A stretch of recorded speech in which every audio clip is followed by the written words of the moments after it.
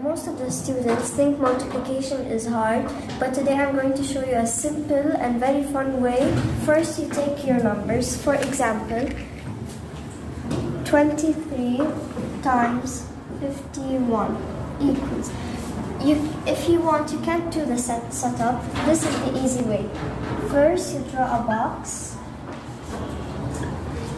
and separate it into 4 sections. Then draw slanted lines between the boxes. And which is the greater number? 51. So we write 51 and 23 here. So 2 times 1, we put the ones here, and if there's a 10, we put the 10 here. So now 2 times 5, 10. But if we wrote the 1 here, it would become 1. And the same with 2. If we wrote it here, it becomes 30. So 3 times 1, 3. 3 times 5, 15.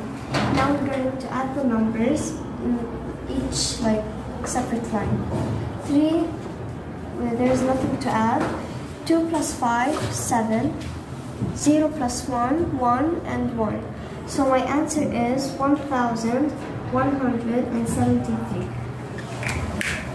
And today I'm going to teach you how to multiply a number by itself with it ending with 5.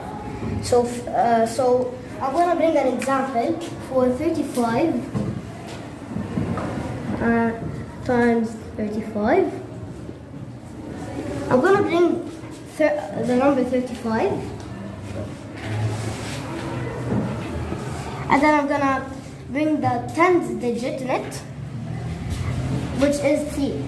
Then I think of the greater number, which is 4, and I multiply it by 3. When I get the answer, which is 12, I add at the right side 25, and then I get the answer. So the answer is 1,225.